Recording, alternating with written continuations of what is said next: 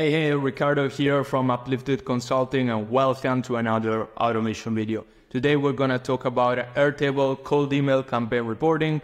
What are the different ways to build the reporting, why use Airtable instead of Google Sheets, different automation and so much more. So I want to start off by explaining why we use Airtable, what is Airtable and why we use it compared to Google Sheets. So you can think of Airtable as a Google Sheets on steroids, and it's a way of having all the data in a single way. So in this instance, when it comes to cold email campaign reporting, you can have all your different campaigns at the same time and have all the information on the main campaign level as well as on the daily campaign level within the same platform. This is really useful for you because it allows you to do quicker analysis of your campaigns.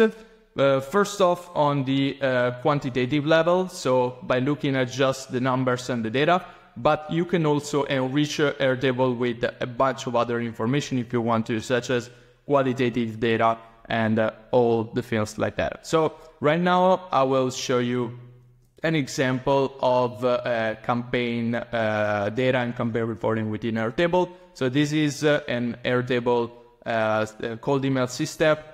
Here we have the campaigns, and for each campaign we have different information about it, such as the campaign ID, prospect contacted, email sent, email replied, email clicked, and so on.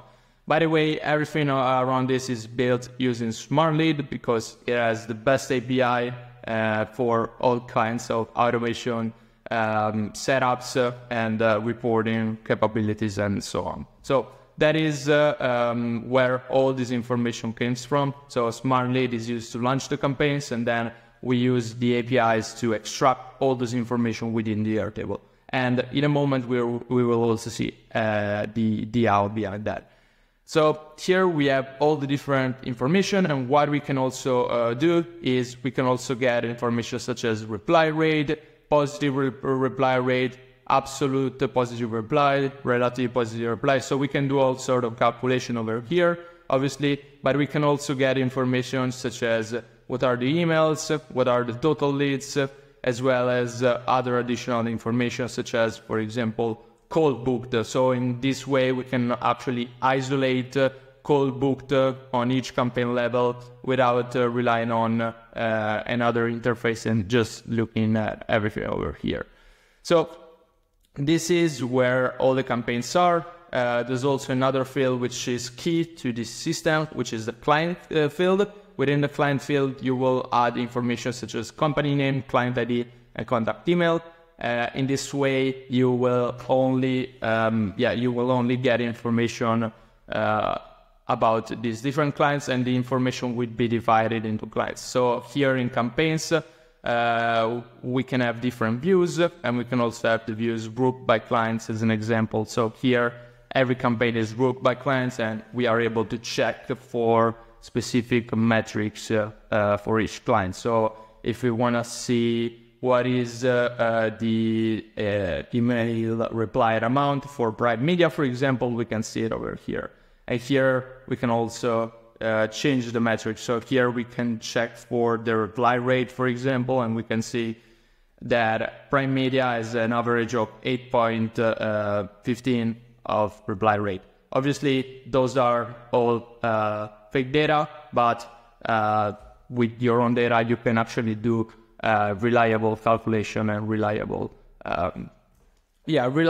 decisions based on that. So this is part of the data. Another thing that I want to show you about the reporting is you can also have qualitative data here. In order to add this kind of data, this is a manual process that you would have to have inside your campaigns.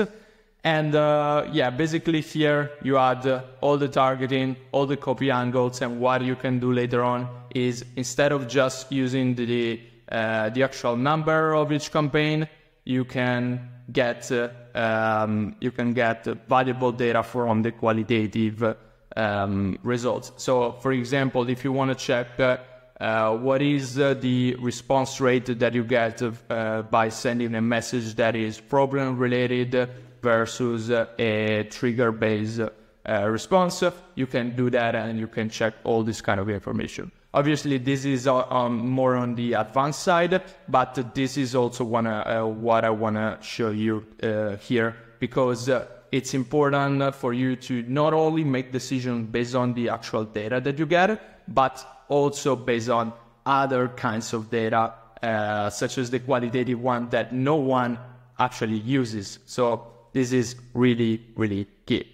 Another aspect here that I want to show you here are the true automation that make everything possible over here. So first off, we have an automation to add the clients to Airtable.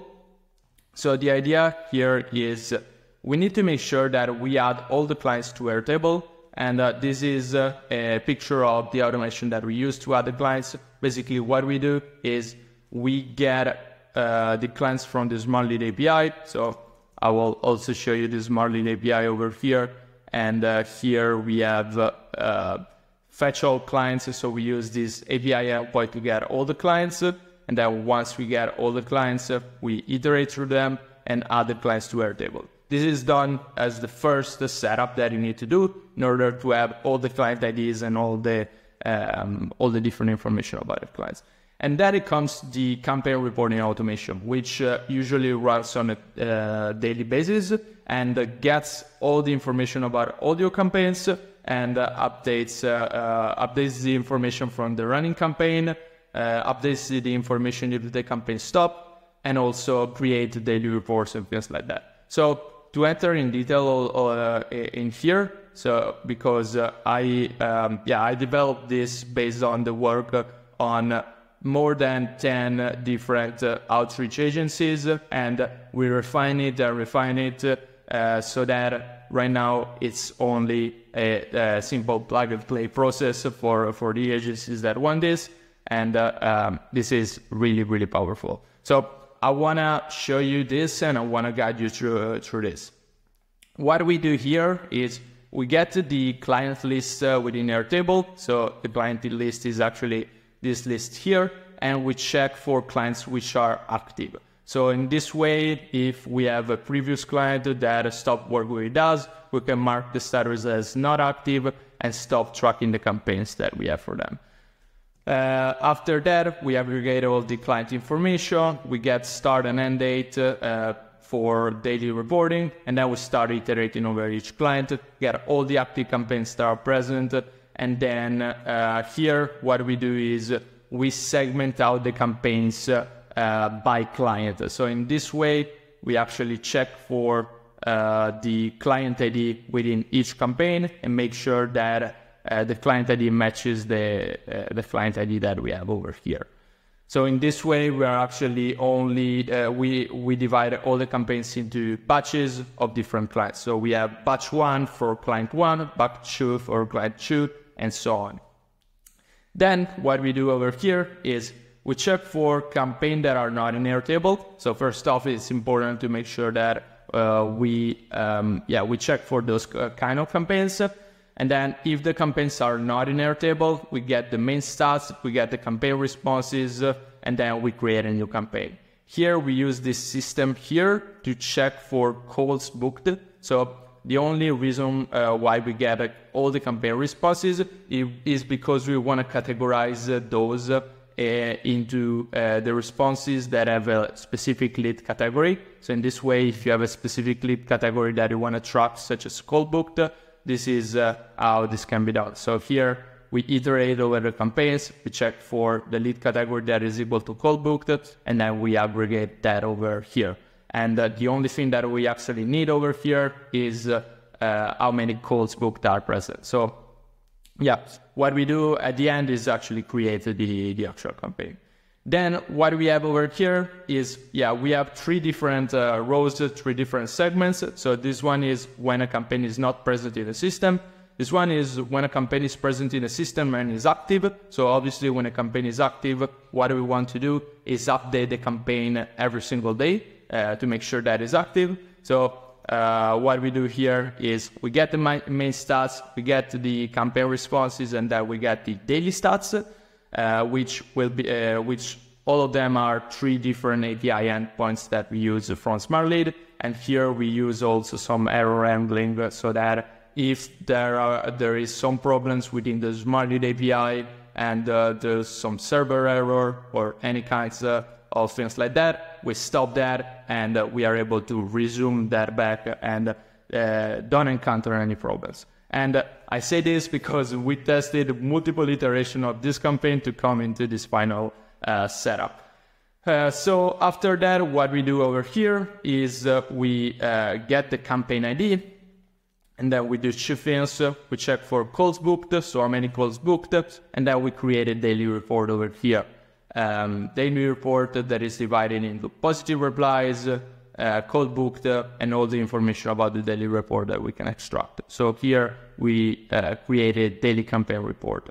So in this way, you are not only you don't only have the main campaign data that is updated on a daily basis, but you also have the daily campaign data segmented out. So in that way, you have, for example, the data from a specific campaign in that specific day, and you can check for things such as bounce rate was too high into that specific period or any other sort of information like that. Beware, if you have a lot of clients, I don't suggest running this setup because it could consume a lot of operations. Otherwise, what you can do instead is use other tools such as Xano to have this kind of daily report data and update the system on a daily basis, but with the weekly data. So if you are also interested in that, I will give you a further explanation in the future on that. Finally, the last branch that we have over here is if a campaign status is paused, stopped, or completed. So what we do over here is we check for the campaign and we check if the campaign has a status of paused, stopped, or completed. So in this way, we actually make sure that we only look for specific campaigns. And if the campaign does not have this report pool, which can act as a final updates of information available, then we start off with a similar setup like the one that we have over here. So this is actually done so that when you complete a campaign and the status changes from active to completed, in here you get all the data of the campaign, you finalize the data, you make sure that the report is completed and that you don't touch the report again. So this is the setup over here.